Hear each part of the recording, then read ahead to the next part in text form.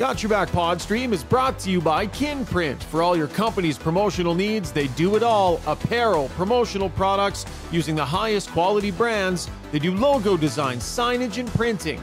Kinprint will promote your brand with excellence. Visit kinprint.ca.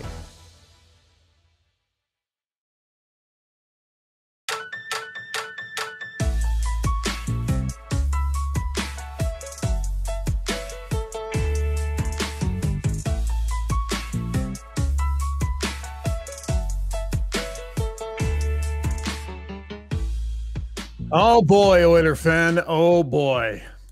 Another loss. This one probably a little tough to swallow for the fan base, given they had a lead and they seem to have brought the right stuff to the rink, but the wheels came a-tumbling off. Welcome to Got Your Back, post-game live stream edition. Jason Strudwick standing by. We're going to break the whole thing down. As always, Got Your Back brought to you by our amazing title sponsors, Sherwood Buick GMC. Their Friday the 13th event was really something, and a good indication why they have been Canada's #1 GMC dealership for the past 5 years. Sold over 50 cars. That's because the pricing and the process is top-notch, right? Go check out Sherwood Buick GMC. Mention that Got Your Back podcast sent you. And not only will you receive specialized pricing as a bonus, you'll also get 3 free ultimate detail packages. Who doesn't love having their car detailed? New or used vehicles, that's on. Visit Phil and the crew in Sherwood Park or online at gmcpod.com. Coming to you from the Long Shots newly redesigned studio. All game days or all day happy hour specials. $5 Long Shots lager.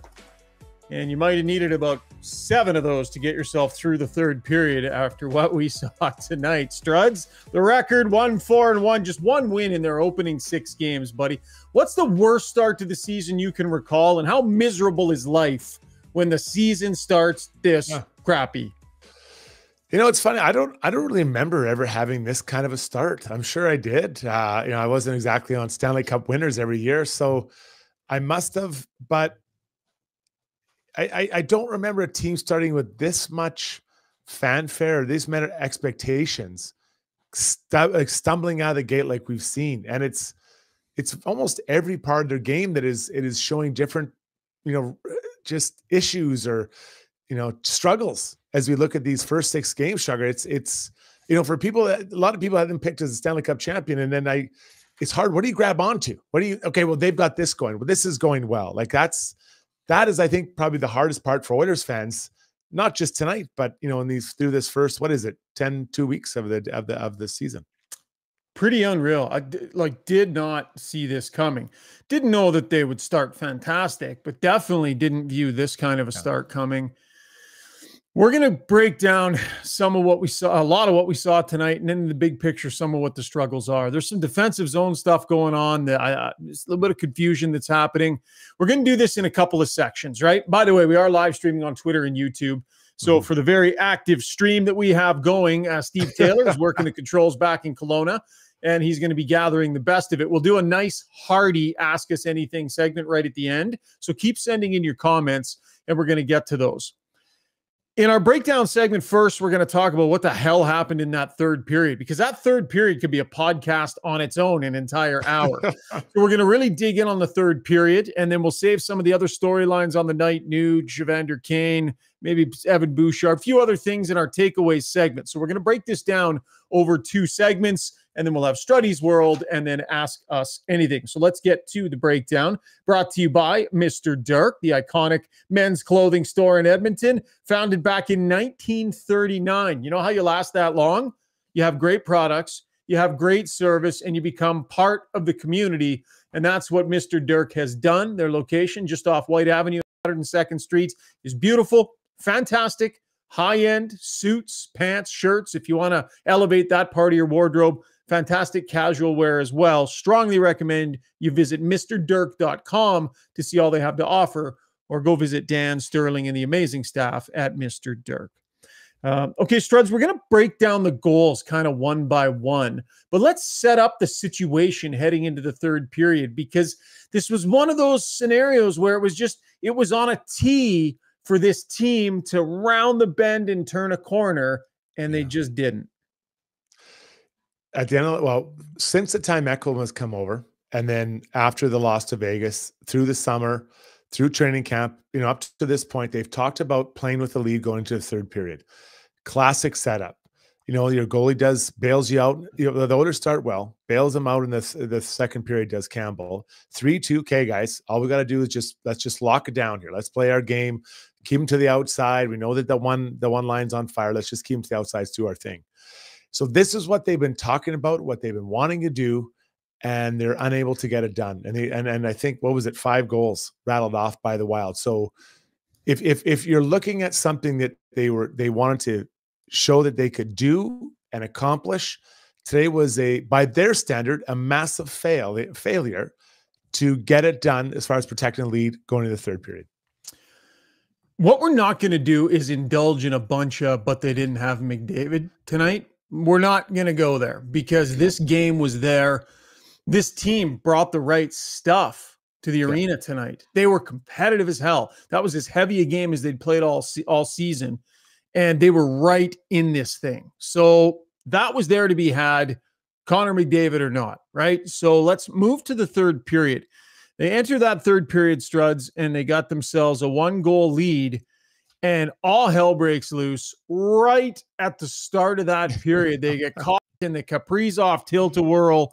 The 3-3 goal by Hartman, let's start right there. Just an unbelievably talented play off the wall by Kaprizov to buy some space, pulls away from Nugent Hopkins. But what did you see after that down at the net? Well, it starts with Nugent Hopkins not protecting the middle of the ice. He overchecks to the far side of the puck, to the wall side, and it was a really nice move by obviously Kaprizov. So give him credit. Then the puck, it's kind of a lucky pass, although when you're talking with skilled players, it's probably unfair to call it lucky, but goes right onto the Zuccarello. And then that puck is tapped back. Darnell goes down to kind of take away the shot. He probably could have recognized it probably wasn't going to be a shot. There's going to be a pass and maybe take away that passing lane. And the puck goes right in front. And so one-timer by Hartman, no one's standing there, right?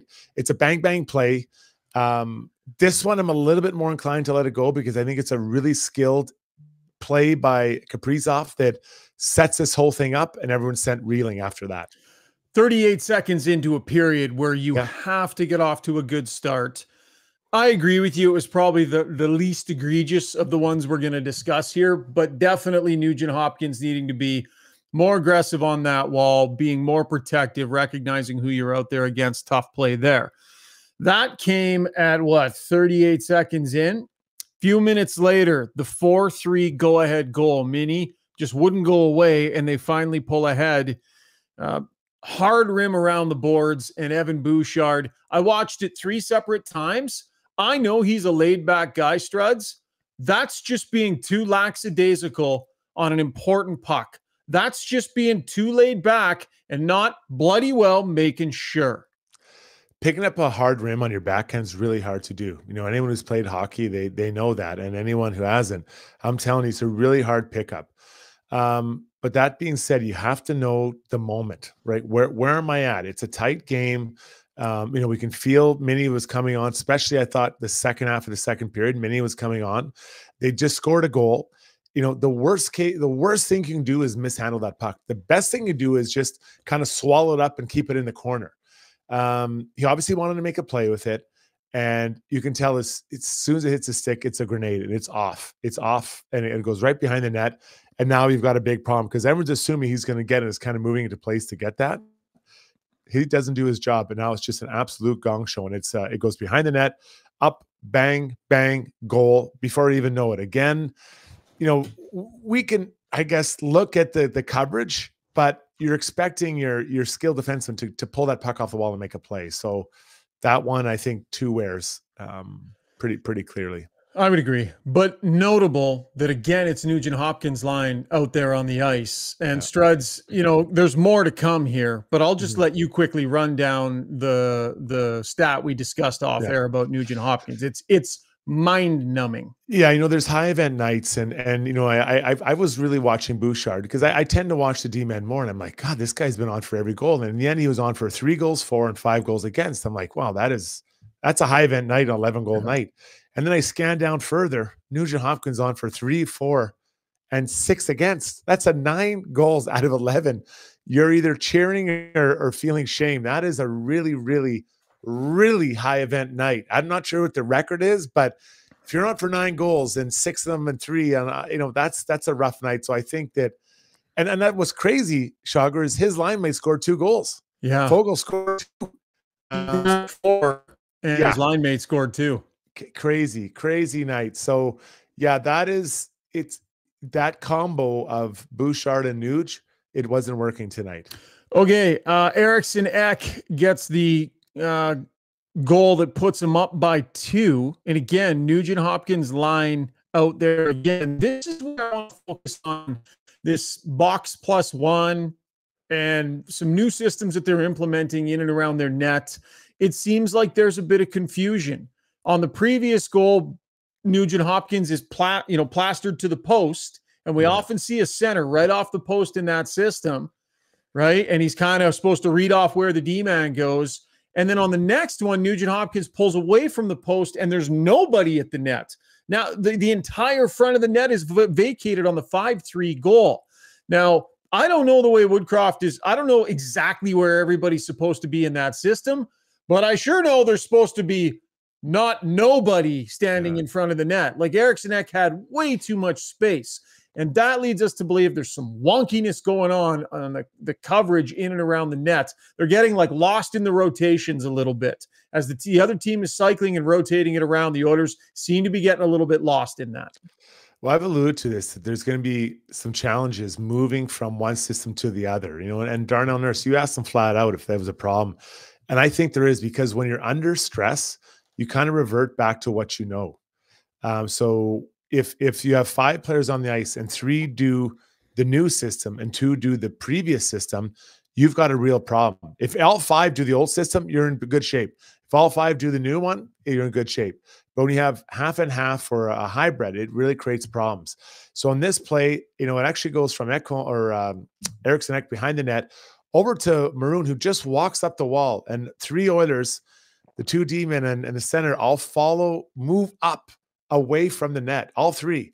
And then Maroon looks back. He's like, oh my God, this guy's wide open behind it. He slides it back, and Ekholm makes a really nice move. I give the guy credit. I didn't actually know he had that move in him, but he made the nice move and goes far side. So a nice play. But my understanding of this type of play is that it's kind of always a box plus 1, if you can envision that. So let's say that the left defenseman goes to the corner. The D-man kind of the center takes the spot where the D-man was. So you always have that. At the post. So now the puck goes up the wall. So Darno kind of is stretching out there. I believe that Nuge should probably fold underneath and kind of protect him, or CC move over and kind of protect him. But you can't have all 3 moving up. At the end of the day, you got to protect the middle of the ice. You got to protect in front of your net. So, I think that's an unclear area for Nuge, and obviously the 2D are unsure of what's going on, because for it to go from pretty decent coverage to a breakaway within seconds is probably not the system Jay's trying to run. 6-4 goal. So the Oilers get the power play goal. Finally, a third period goal from Evander Kane completes the Gordie Howe hat trick. And then playing it 4-on-4, it's a 6-4 goal there from Hartman. And this is one Jack Campbell is definitely going to want back. And he's definitely up there on the list of, mistakes on that goal. But the part that I didn't like is your 4-on-4. And I thought Evan Bouchard's pinch up ice was way too aggressive at 4-on-4 when he didn't have help. And he would have known he didn't have help because the guy had the jump on the forward that would have been one of the guys in the foot race back. I thought it was way too aggressive at 4-on-4 for him to hop up. Well played, sir. That's what I have in my notes here. Campbell's got to make that save. I think that's a save he has to have. He had a good night, but that's a save he has to make. But when you're talking about pinching, these are the choices. You pinch when you can 100% get the puck, or you don't pinch. That's the 2 options, really. That's really all you have as a D-man. If you and Bouchard and I believe, I want to say the empty netter, he was also in between. He wasn't all the way in and he wasn't all the way out. So you're what coaches will call in your no man's land. right? You're neither getting to the guy nor stopping him. So you're 100% correct. He's got to, identify earlier to move up on that guy, or just play it soft and then just accept the rush. Because it really makes it hard on everybody else. And then there's a foot race. And then, like I said, the puck chips over Middleton, and save's got to be made, though. If we go back to the 1-1 goal, I mean, we hate to pile on, but we're talking about mistakes here. Did he need to have the stick tied up in front of the net there on the Rossi goal? Do you recall that one? I recall it, because I got about 10 texts from buddies who listened to the pod. And they're like, is that what you're talking about? I'm like, yeah, that's it. So, it's a point shot, and, Bush, oftentimes he finds himself in the right place. And that's what's, I think, so frustrating, but also very positive, because he's there. It's just, you got to tie up the stick. You can't allow, especially a smaller man, to tip a puck past you when you're just standing there, right? So that's a really hard one. And again, it's such a basic skill. You just lift that stick. And it does, it does feel like I'm only talking about Bouchard these days, but when it's that clear, that's I don't think that's on us, but I don't think we're being predatory here, man. We got a job to do. We're breaking down what went wrong, and a bunch of his stuff went wrong. Yeah, he and Nuge had a high event night, right? And you look at it, he scored that early goal. He made some decent passes, and it's just that it's right now he's high event in both ends. And that's something that I'm sure the coaching staff wants to kind of get on top of. But it's just shift after shift after shift. And I honestly think they have to downshift him. I actually wrote in my notes, why not get Broberg in more ice time? Broberg played 10 minutes, I think, or I might be off. Maybe it's just under 10, but you get into the third period, and with all due respect to Vinny Darnay, why not have Broberg out there? A little bit more mobile. I thought 9-16, by the way. Yeah, I thought Broberg actually had some nice moments carrying the puck. Totally agree. I think I would have beefed up his ice time, and for sure brought Vinny's back a bit, not because of what he's doing, but just that what Broberg brings. So we're a little off track, but that's kind of the Bouchard. Okay, so that's running down all the goals against and what went wrong. Bottom line, they wasted a hell of a period from Jack Campbell. Probably the best period he's had as an Oiler. He was phenomenal in that second period. We'll go to the stream here, the YouTube mentions, because there's lots of action coming in, and we'll get to more in our Ask Us Anything segment. Braden Johnson says the biggest disappointment is everyone's lack of defensive awareness and effort. We talked about that. You have a friend and teammate in Campbell, put in a ton of effort over the offseason. You leave him hanging out to dry again. So Campbell held the line in the second period, played fantastic. He was not without his mistakes, but just a wasted effort from a guy that was just battling at a high level for them to come out like that in the third period. Yeah, after the second period, I'm sure someone would have said, guys, Soupy's he's holding us in this thing. Let's lock it down for him in the third. Like that, I don't think I've ever been in a dressing room where a goalie played that well in the second and kept you in the game. And no one said that. And generally that's like, hey, let's get our asses in gear and tighten up defensively. And it went the other way.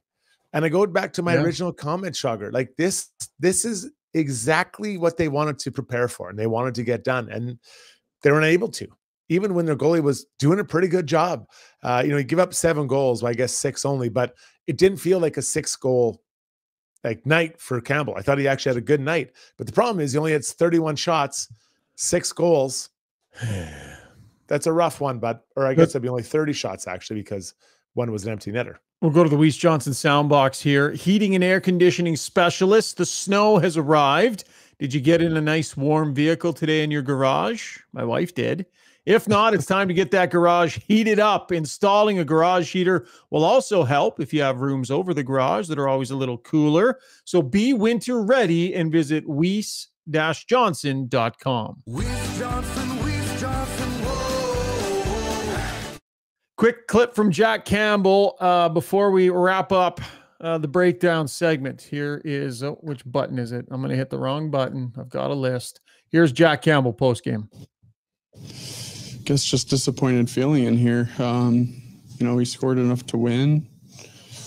They made some really nice plays and capitalized, and course, I'd love to make some more key saves for the guys and, get 2 points. But they made some good plays. I got to go back to the tape tonight and watch it and see what adjustments I can make. And, as a unit, I know we can tighten things up too. He made a couple of mistakes, but played well enough for his team to have won that game. And that's a waste of a night where Jack Campbell showed up ready to go. And frankly, a waste of a night where everybody showed up with the right stuff. Man, they just spit the bit in the third period, something fierce. That's got to be frustrating. We'll hear from Jay Woodcroft. We'll hear from Warren Fogle in our next segment, and we're going to break down a whole bunch of other elements of the game. What's still to come, Struds? What topics we got? We got Evander Kane's night. We got sound from the players. Man, we've got there's like this crazy list of stuff to break down from this game. Anyways, lots more discussion to come, and then Struddy's World and Ask Us Anything. So we will be right back. Stick around. Hey everyone, it's Kelly here from United Sport & Cycle. The wait is over. United's annual Hockey Day sale is finally here. Save 20% off on select CCM and Bauer skates. Save 35% off on all Bauer and CCM Pro Stock sticks. And save up to 25% off on select Bauer and CCM equipment. And for you goalies, save up to 20% off select Bauer, Warrior, and CCM goal gear. Trust the experts at your home of hockey for over 95 years. United Sport & Cycle.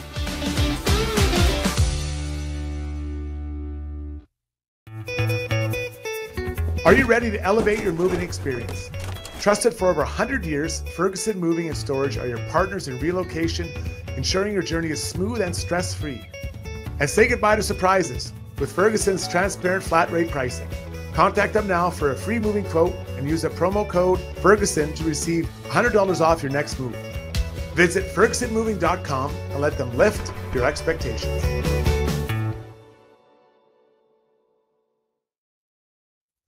All right, time now for takeaways brought to you by Redefined Health, where they specialize in total body and mind wellness, from chiropractic and massage care treatments to acupuncture, soft tissue therapy, nutrition, even an on-site registered psychologist. They take care of the whole unit.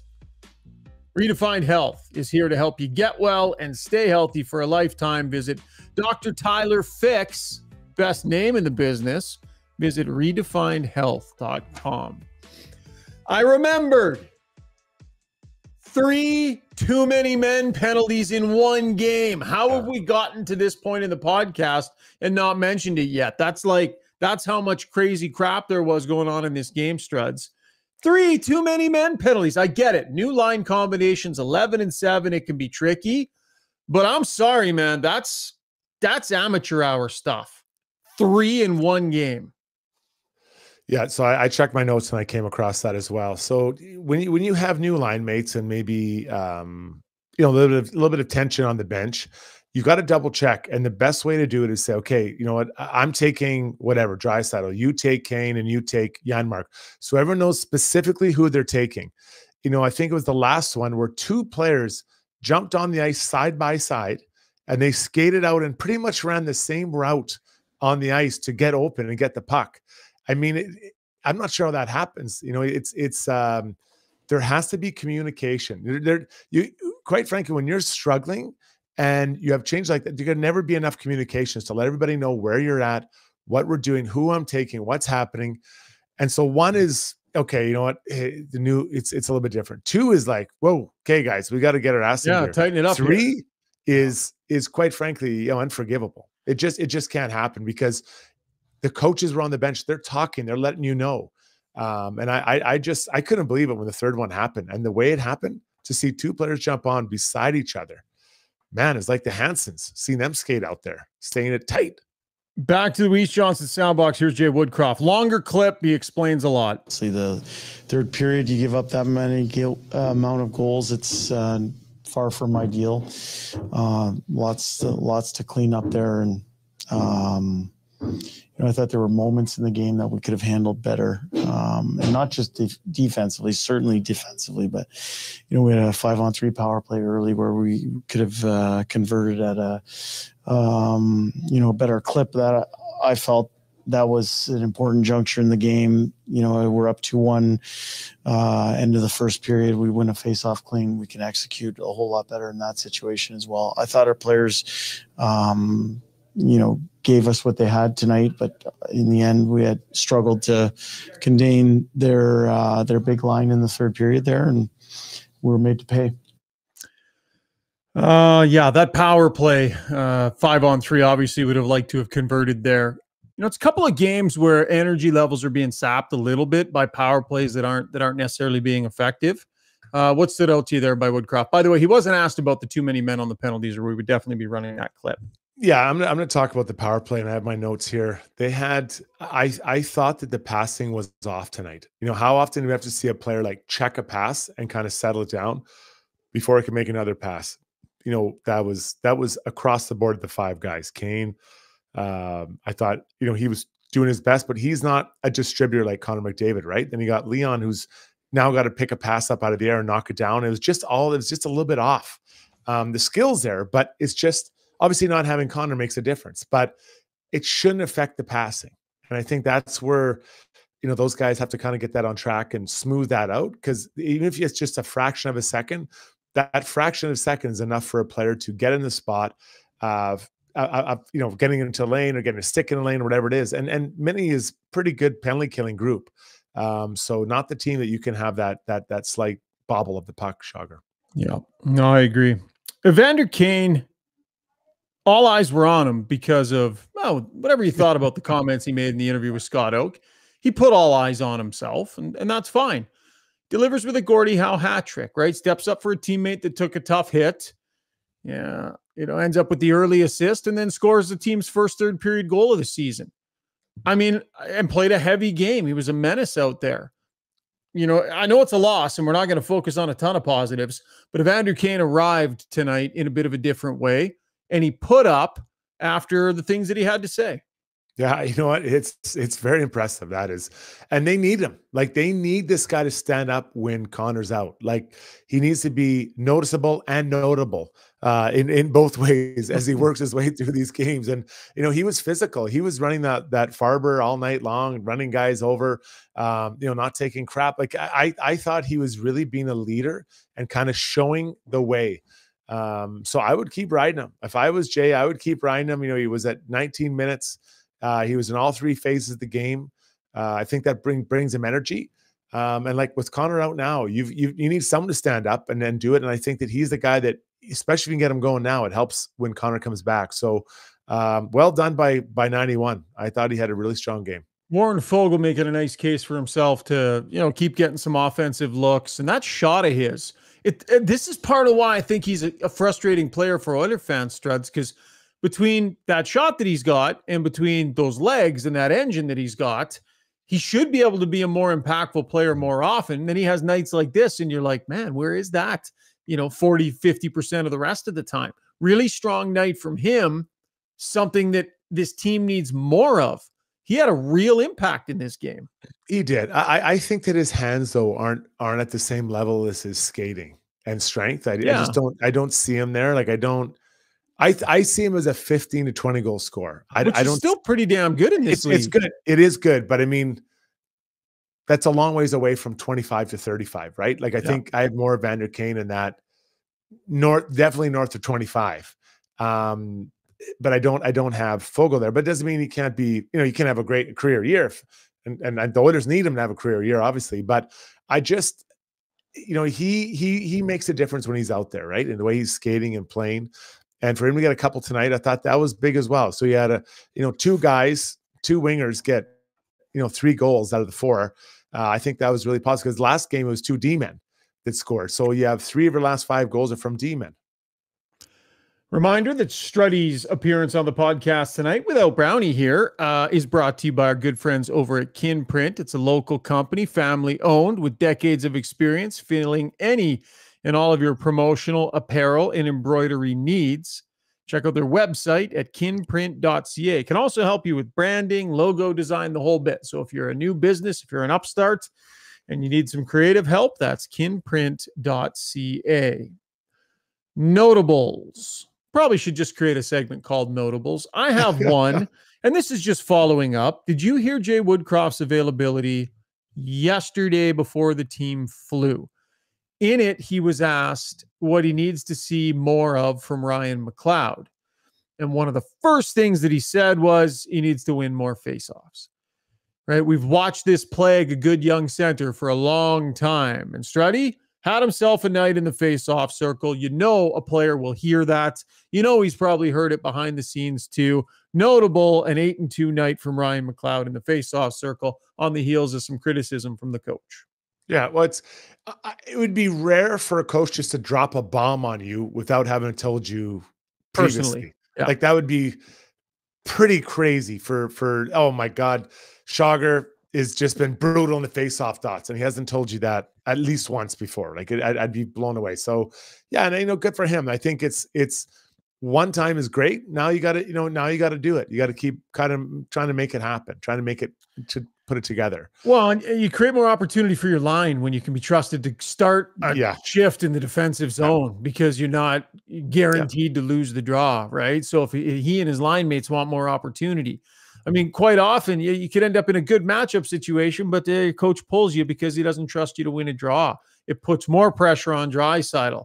On the penalty kill, it puts pressure on Draisaitl to have to be out there winning draws. Like it's too important a piece of the game for him not to be paying close attention to it. Oh, 100%. And the things you can work on and improve on it, right? You have friends around that'll help you. Yeah. If I'm going to jump in your notable group, I'm going to say that Oilers were, perfect on the penalty kill.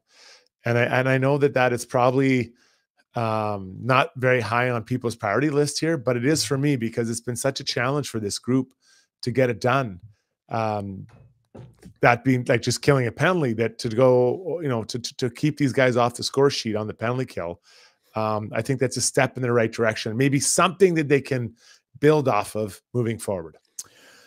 So the top line ends up being Matthias Janmark to start the game. I'm not going to say that the lines he put together didn't work because they lost. The team played well and the lines kind of worked. They got results. They were in the game. They worked hard. It almost didn't matter to me. When I was watching them play tonight, for the first couple of periods, I was like, they were playing a style where a lot of the players just kind of looked the same, didn't they? Because they were skating fast and they were finishing checks and they were just kind of line after line was coming out. And it was like, oh, there is a quality that they've captured tonight that they have lacked. So I think his line combinations, generally speaking, worked. With that said, Janmark gets the pull up to the top line ahead of Holloway. I didn't like that. I think Holloway would have been a good candidate to have gotten that look, would have liked to have seen it. Some varying opinions on the stream here. Your thoughts on Holloway's night and the decision for Janmark to be there? I think what you try to do is try to create four kind of balanced lines. Well, maybe I'll just hold off on the fourth line, but I think he was trying to create three balanced lines that kind of had some skill, some hard working, maybe a little defensive awareness.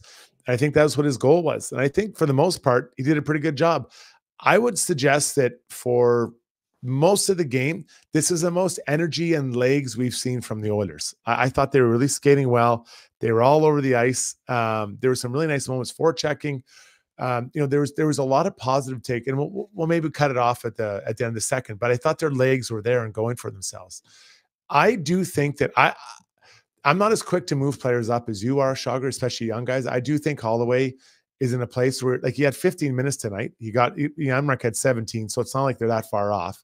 But what I liked about it is that he's in a place where the matchups aren't killer, and he can make plays and kind of just grow as a player before they move him up what I believe would be too quickly.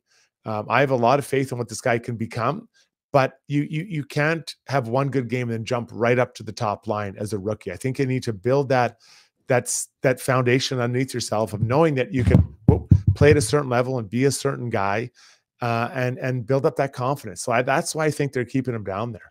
What if you're one of the better players through exhibition and then one of the better players through the first 4 games, who's notably working as harder than everybody else in driving play and really looking like you're trying to be on the right side of it? What if then, and then an opening comes open in the top 6 and you're a first round pick and potentially a top 6 forward down the road, but they're not sure because you haven't really gotten that look. What if all that stuff? Yeah. I think that's a real positive thing of building confidence for him. So when you have a meetings one-on-one, you can bring and say, Dylan, you're doing everything we want you to do. Keep doing it. We're really happy with you.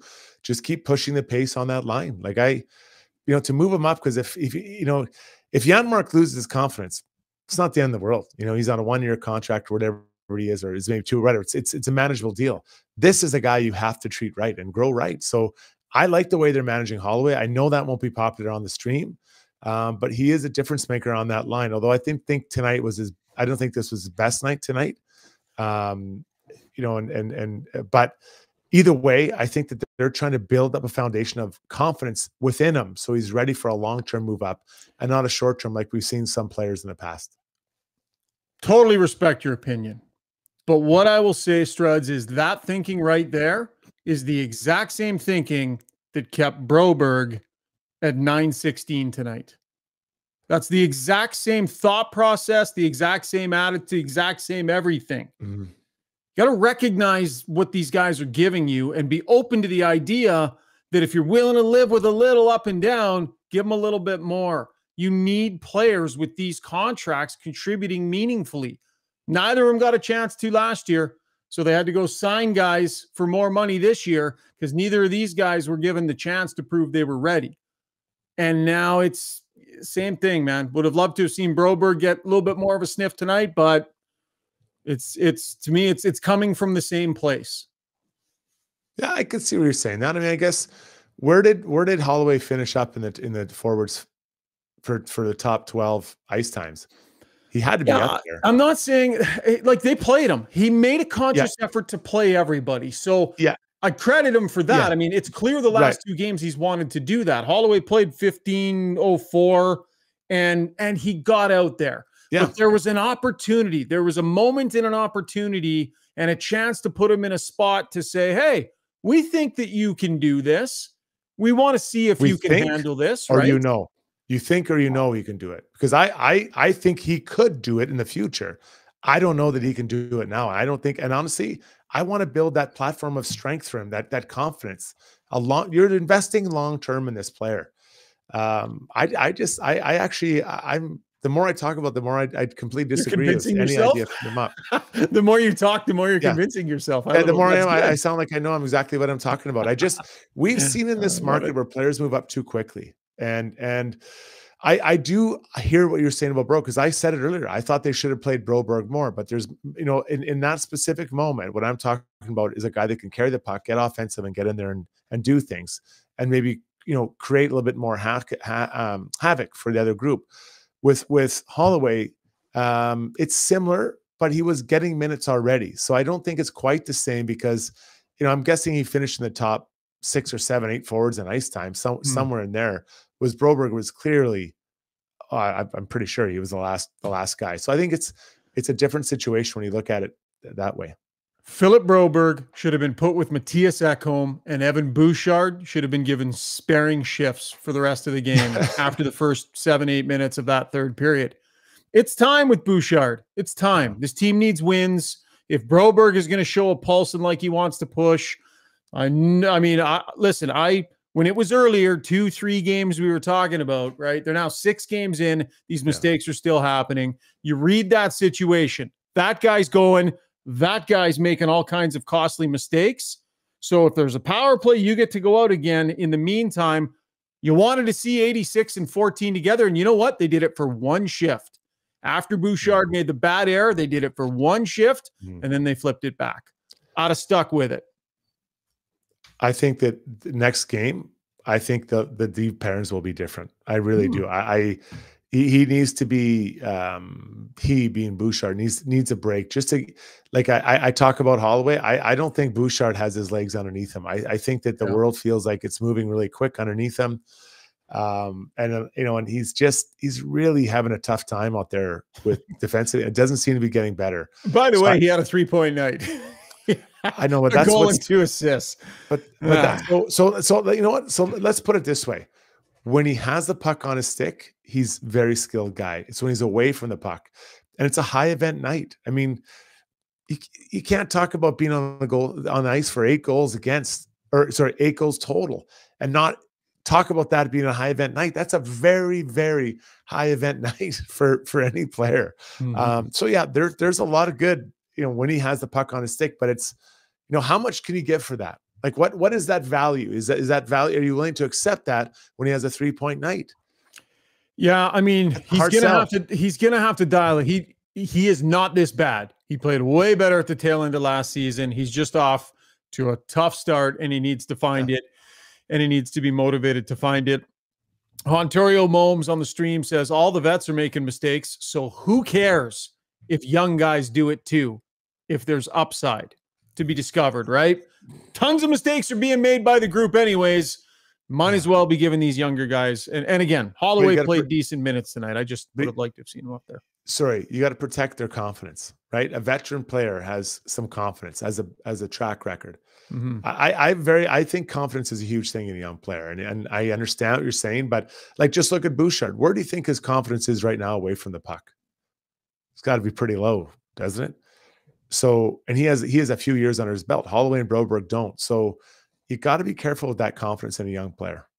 All right, that was Takeaways brought to you by Redefined Health. Are we going hockey or are we going off the rails in Struddy's world tonight? Oh, we're going off the rails. We got to lighten this thing up. I think we do. Yeah, it's heavier than like some pound cake right now. I got to lighten this thing up big time. Okay, let's lighten this pig up. When we come back, ask us anything. Steve's been taking all your comments on the stream. We got great action happening tonight. We really appreciate everybody contributing. So we'll save a little bit of extra time for Ask Us Anything, and we'll go through a lot of this. But coming up after a very short break, Struddy's World, where we're going to lighten things up just a little, folks. Some lawn tips coming. If you own or operate a business, you know the value of a great employee. Just ask Schauger. Pathfind is here to help you find your next star player to help take your business to the next level. Pathfind can help with recruitment, career transition, leadership coaching. They truly have your whole team covered.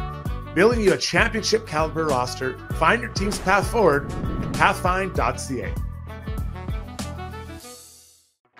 Long Shots Golf is the destination for both golf enthusiasts and sports fans. Top-of-the-line TrackMan simulators provide a highly entertaining and accurate golf experience, while a full-service sports bar loaded with big screens and scratch kitchen make it a truly unique destination. They have locations in Sherwood Park and Edmonton. Experience the best indoor golf and sports bar in town. Visit longshots.ca. That's longshots with a Z.ca. If you're looking for a night out on the town and want to make sure you and your fellow fun lovers arrive safe and in style, call Ahmed Enterprises. With their stretch limos and party buses, they can accommodate groups up to 22. Servicing Edmonton and area, Ahmed Enterprises provides luxurious, reliable, professional transportation. Whether it be weddings, parties, casino nights, game night at the arena, or any occasion, give them a call at 780-231-6018 or check them out online at ahmedenterprise.com. Mention Got Your Back sent you to get 10% off your luxury ride.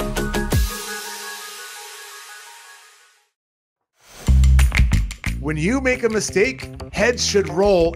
It's not right. And I'm here. Someone has to put their foot down. Now that I say it out loud, it does sound a little crazy. Gotta look good.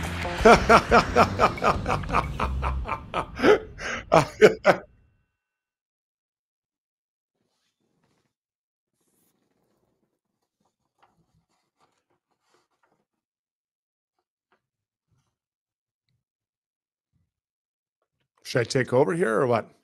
What's that? Should I go or? No, we got to do the intro. Well, okay. You just couldn't hear the intro in your ear. I don't think your animation was playing. Oh, you're watching the stream, aren't you, Schauger? Oh, did I just get caught watching the stream on YouTube and not talking for like 25 seconds? That's right. Exactly and what it's happened. like, that's exactly. You know what it was? That's so funny. And Steve, you'll have to edit that out for the audio version, or everyone's going to think that the podcast was over. Sorry about that. You know what it was? So we got a new commercial that ran tonight, one from Ahmed Enterprises, and welcome to them, by the way, the newest partners here on the podcast. And I hadn't been able to watch the whole thing that Zuby put together, so I was watching it here, and I was like, oh, interesting. Right. Interesting. And then I saw you pop up over there. I was like, oh, whatever. I'm just watching the commercial. So sorry about that, everybody. Why did you guys wait so long to reach over and flick me in the side of the head? You got to stay in the moment, right? You criticize the Oilers for not staying in the moment. Here you are. You got 10 podcasts in. You're flailing around like you should have said something. Well, it's not my show. I'm How just long there were you trying going to to just sit there? Well, I did. I waited 15 seconds. What do you want me to say? I don't know how much. Like, hey, are we going? Should I take over? I love that. That's what you came out with. Yeah. Oh, that's awesome. All right. Sorry about that, folks. Bit of a brain cramp there by me. Time for Struddy's World, brought to you by DLR Vinyl Products. Vinyl, fencing, and decking. They got locations in Calgary and Edmonton. They provide beautiful maintenance-free products. And yes, the key is maintenance-free because they go in once and then you don't have to sand, you don't have to stain, you don't have to paint. You put it in, you sit on it, you relax, you enjoy it, you look at it. Maintenance-free products are definitely the way to go. Rob runs the branch in Calgary. Rick runs the branch here in Edmonton. DLR Vinyl Products.ca. Struds, now you can take over, pal. Do you ever notice that you don't like something and you can't figure out exactly why? And I've had this experience now with rotisserie chicken. I walk into a store and they got a rotisserie chicken. I love the smell of it. I'm like, God, my mouth starts watering. You see the juices dripping off and it comes in that nice case. So I'm the old, I get one. I get one. It's quite often. My wife grabs them. She loves them. The kids love them. Everything's great. But every time I have after, I'm like, God, I didn't really enjoy that experience. And yet I'll go back into the store and I'll smell it up and I'll do it again. So I've done some pretty deep dives into why this is. And I'm trying to figure out. At first I thought it's because I found the chicken dry. And I don't think that's fair because you can have steaks or you can make steaks really dry or whatever, really bloody, whatever it is. So I don't think that's fair because that's just blaming one chef for what he does. But I figured out what it is. I don't like rotisserie chickens because it's too much work. That's right. You heard me, heard it. It's too much work. When you get a rotisserie chicken, it's not like a chicken breast or a chicken thigh. There's maybe one bone in a chicken thigh or two. Chicken breast got nothing. It's easy. You just slice into that thing, start putting it in your mouth. You're refueling the body, feeling good about yourself. Rotisserie chicken, it's a job.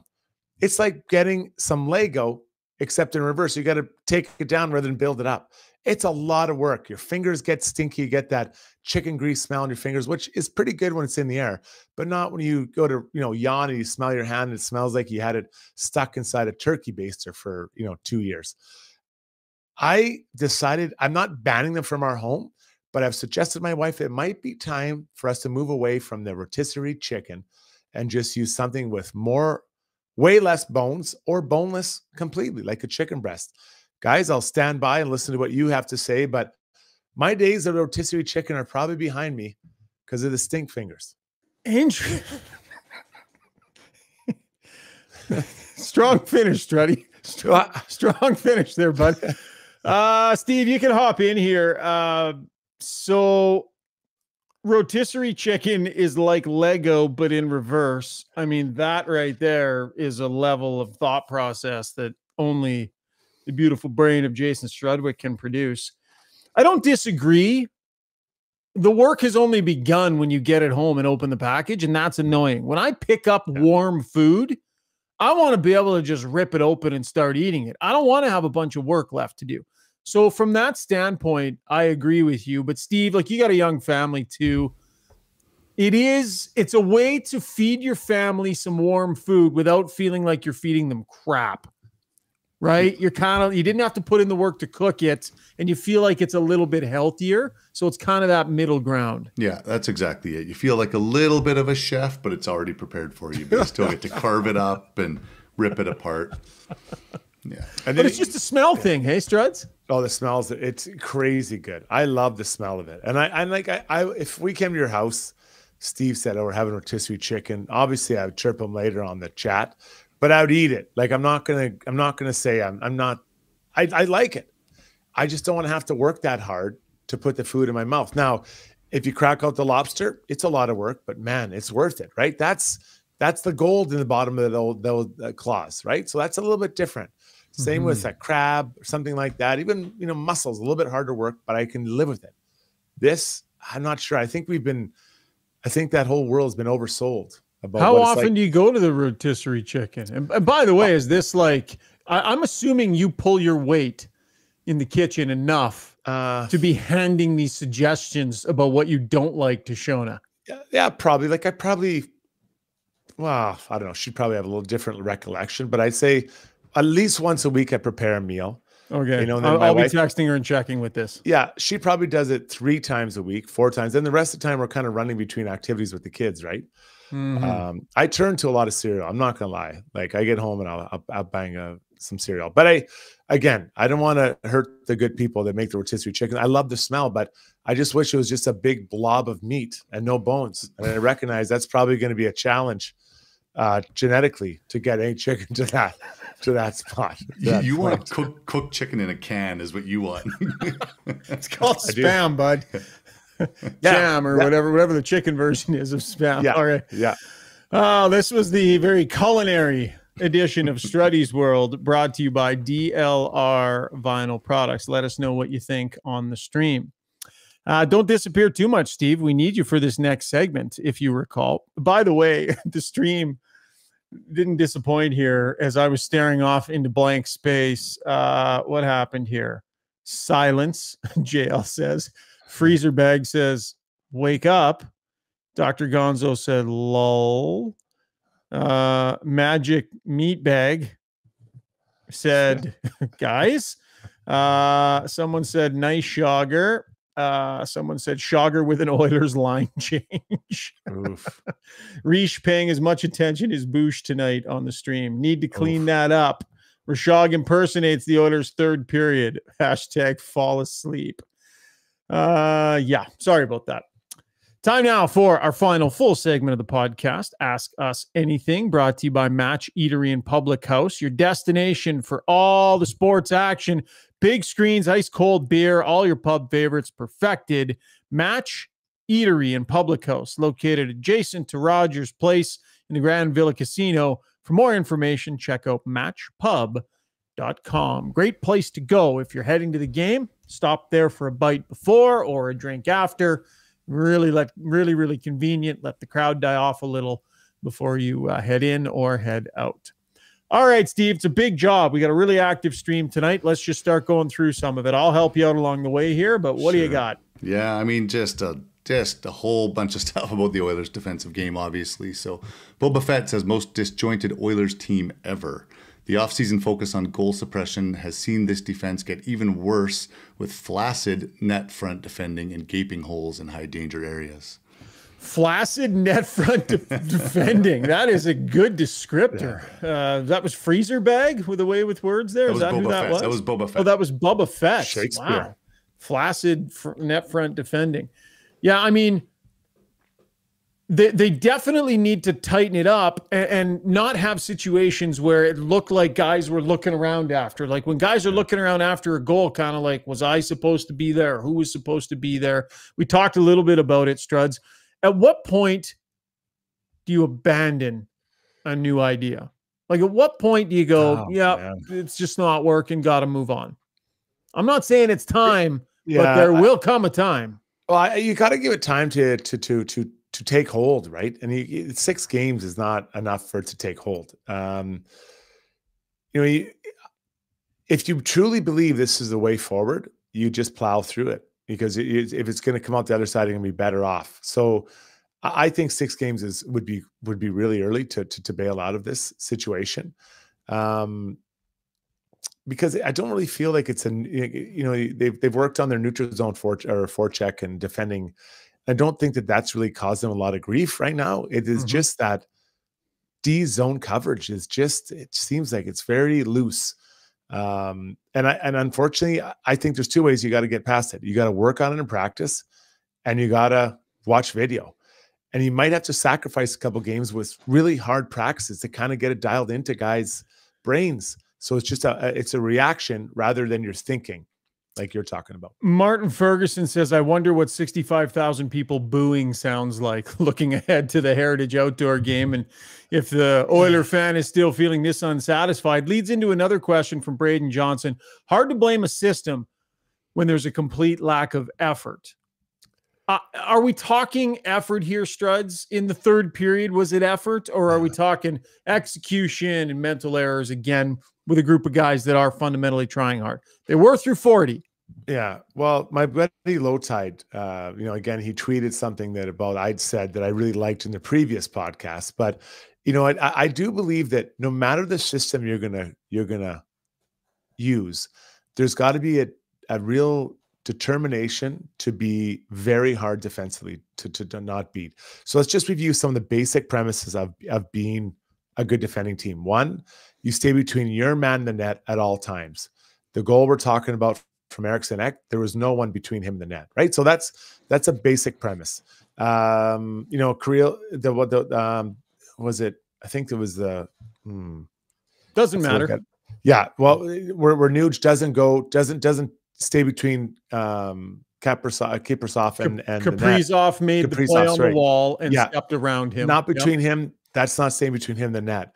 Like all those things, like these are really basic premises. So you can talk about the system wise, but these are basic things you have to know and really follow as a group. Stick on puck. That's another thing. You get your stick on the puck, try to poke that puck away and make it difficult behind them. Like those are all real basic rules that you have. And oftentimes you see the Oilers kind of get away from those, right? So you got to have those basic ideas. Then you work your system with a lot of determination, and then you got a chance. But I don't think they've had all three phases going, for sure not this year. Steve? So Thomas, and on a positive note, said 36 and 37, so Campbell and Foegele had tremendous games. Not sure what 37 did over the summer, but he looks much quicker this season. I mean, I don't think foot speed has ever been an issue for Warren Foegele. I've always liked his speed, but can't argue with how fast he looks this season. He's been one of their more consistent, harder working forwards, but the bar has been low. Let's be honest. Warren Foegele skates hard and finishes a few checks and doesn't cough anything up, and that's a good night for him. Now he's producing offense, Struds, and this is one of the things we talked about. That third line, Holloway, McLeod, Foegele, and I know they weren't necessarily together as a line. Those are players that need to contribute. So, I mean, a 2-goal night is great, but offensive contribution should be expected from these players every few games. Yeah, there's got to be some push from those guys to make it happen. And I would like to think that when everything settles down, when Connor gets healthy again, assuming everyone else is healthy, I'd like to see those three guys back together again. I thought they were good, and then, Foegele can get maybe another touch or two, and maybe one of those other guys can score. They can build a little confidence going into, when McDavid gets back. Like I think that line, there's something there with their speed and size. And hopefully the physicality we'll see from all three of them, but definitely off the wings. Anders Svensson says Woodcroft has his favorites. Unfortunately, Broberg doesn't seem to be one of them. No matter how bad the rest of the D play, Broberg plays the least out of all of them. Do you think that Jay Woodcroft, I mean, all coaches have their favorites. I think it's just human nature.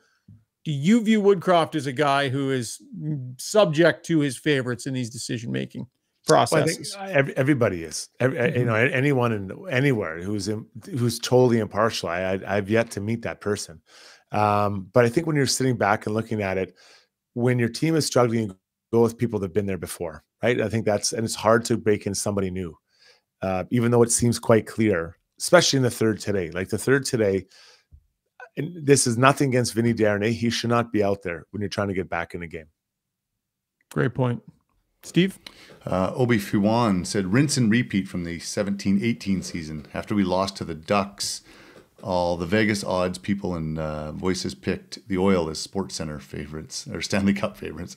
They kept their cool losing through the first month, and they never turned it around. Does this feel reminiscent, 17-18?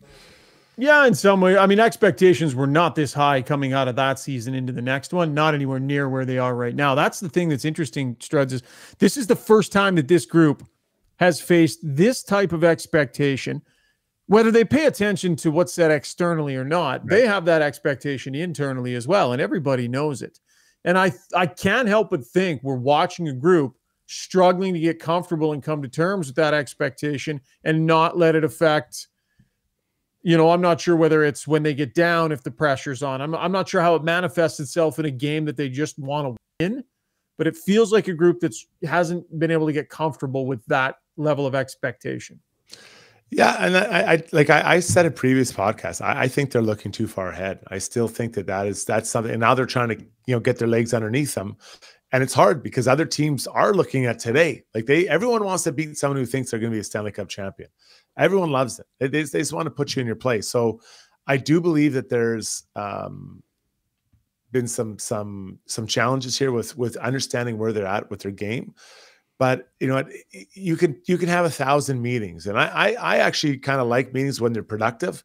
But if your meeting is rehashing the same thing, it's not good. Maybe you're getting close to a players meeting where you sit down and say, guys, what are we doing? What do we want to be known for? And let's go out and show that we can do these 2 or 3 things. Because right now it's very hit and miss. Are they doing that while Connor's away? No way, no way. So yeah. Connor would have to be involved. But I mean, let's say that they lose the next 2 games, and then do they have a meeting on the Monday or Tuesday? Like Connor is still there. He's still the captain, right? It's not like he's gone away. We can talk about it's a slow start, but a slow start can creep into a slow first quarter of the season pretty damn quick, right? Because what are they at? 6 games now? They lose the next 2, you're at 8 games. You're at 10% of your 10% season. 10% of your season, man. So that's 16 points that you have 3 on. And I'm not suggesting they aren't going to get points the next 2, but you got to start looking. Okay, we're getting into a danger zone here where we have to start banking some points. It seems like after 1.5 years with every coach this team has had the last 10 years, the players stop listening, says Spade. Is it a leadership issue? I don't get the sense that, I think the players believe in Jay Woodcroft. I think his results in the time that he's been here have shown them that they need to believe in him. I don't think everything he's tried has worked. I think there's probably some stuff that annoys certain guys. I think every coach has that. I don't view it, though, as an issue. It's of a room that has stopped believing in or listening to a coach or buying a system or something like that. I think that's premature, Struds. Very premature. I know that in Ottawa, there was a chance to fire their coach, DJ Smith, right? At points of this game they had tonight. I just think that you got to get these guys working through their issues. But it's got to happen pretty quick. Like I'm not saying that we're into must-win territory, but because it unfortunately, when you're in a rut, it sometimes takes you quite a while to dig out of it. It's time to go on a run. Like when Connor gets back, they need to go on like a 15 out of 19 games kind of run. And they need to do that multiple times this season to be able to get back where they want to be. Well, let's talk about, so what areas do they have to address? I think penalty killing, 5-on-5 defending, and then kind of balance and energy through all their lines. Like those are the 3 things I just off the top of my head, and a little generic, but that's the areas. Yeah. And D-zone coverage for sure. Figuring out what they're doing in their own end and how to cut back on those mistakes. I think it's time for accountability to become more of a priority than it has been so far. Yeah, so I understand starting a season and giving everybody a bit of time, but the DEFCON level is changing here, and it's time for accountability. I mean, you saw they were benching guys in Jersey a couple of games in. It's time for Jay Woodcroft to start dropping some hammers on guys. Yeah, I think you're there. I think you're there. Completely. Should have started tonight. Well, let's see what the lines look like, right? And I guess specifically the D lines, deep pairings. Yeah. Steve, one more, buddy, and then we'll wrap this thing up with our gem of the day. Well, Zuby with a late entry for gem of the day. Oh, Zuby. Zuby's on the stream commenting. Didn't show up for work and decides to jump in for the fun part on the stream. Fine. Go ahead. What's he saying? He says, the good thing about the Heritage Classic setup is that anyone throwing a jersey won't make it to the ice. Okay. Oh, Zuby. That's not helpful. He's in here making another play for Gem of the Night late. What was that crap he did last podcast trying to get Gem of the Night? Who did he do an impersonation of? Yeah, I don't even. Do you guys remember? He tried to do an impersonation trying to make a stab at Gem of the Night. Oh, Rob Schneider. Right. Oh, yeah. Yeah, you can do it. It wasn't even that good. Yeah. Steve, do you do any impressions? Do you want a quick late stab here at Gem of the Night? Come on, bud. This is not impression night right now. No. No, you're not willing to try anything. You don't want to put. I remember one time, Shogger, that we worked in the same like essentially broom closet back in Rexall Place, and you had just built this soundproof dome for you to record your voiceover right, stuff I remember post that. game. Yeah, and you weren't there one day, and I went in and did my impression of you after the game. Oh, really? And Parker was quite impressed. Really? Do tell. Yeah. Let's hear it then, Steve. It's not in me right now. Oh, wow. Why'd you bring it up? The Oilers, another tough one for the Oilers is that, there's a lot of air coming back from it. There's a pitch. I nailed it that night. I could probably never do it again. A sore back. A sore back. Ouch, my back hurts. All right, that was Ask Us Anything, brought to you by Match Eatery and Public House. Great night on the in the comments section and on the YouTube stream here. So thank you to everybody who contributed. Time now for our Gem of the Day. We'll call it Gem of the Night, brought to you by Edmonton's most iconic home for everything sport. You know them, you love them. Look at that logo, United Sport and Cycle, Gem of the Day. It is definitely your home for hockey, sticks and skates, masks and pads. They can get you outfitted and ready to dominate on the ice.